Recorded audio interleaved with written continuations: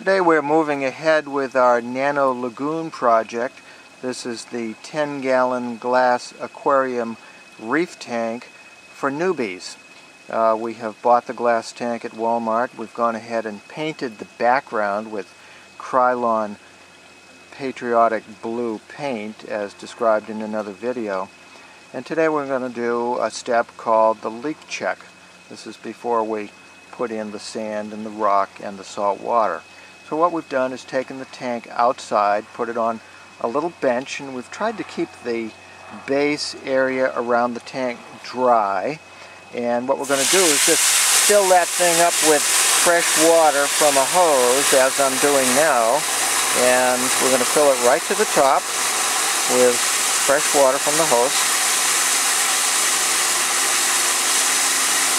And what we're trying to do is get it as close to the top as we can. And then we're going to leave that overnight.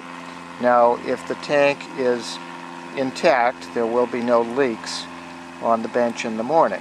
And if there is a problem with leakage, we will see it. And the idea, of course, is that you want to do this step outside using fresh water and not find out the hard way in your living room with salt water that the tank has a crack or a leak.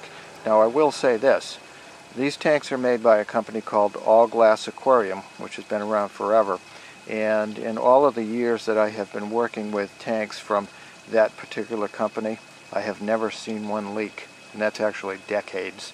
But still, we go ahead and do this step, the leak check, just to be sure.